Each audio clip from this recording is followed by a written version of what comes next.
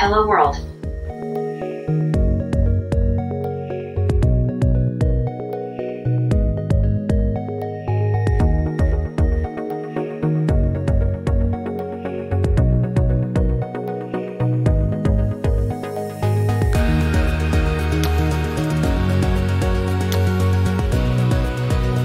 So the first set of trials that we did was tap the left ankle 10 times, tap the right ankle 10 times, the right wrist, the left wrist.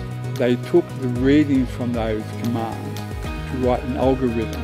I think about tapping my left ankle, and the algorithm then identifies that brain pattern and creates a command on the screen.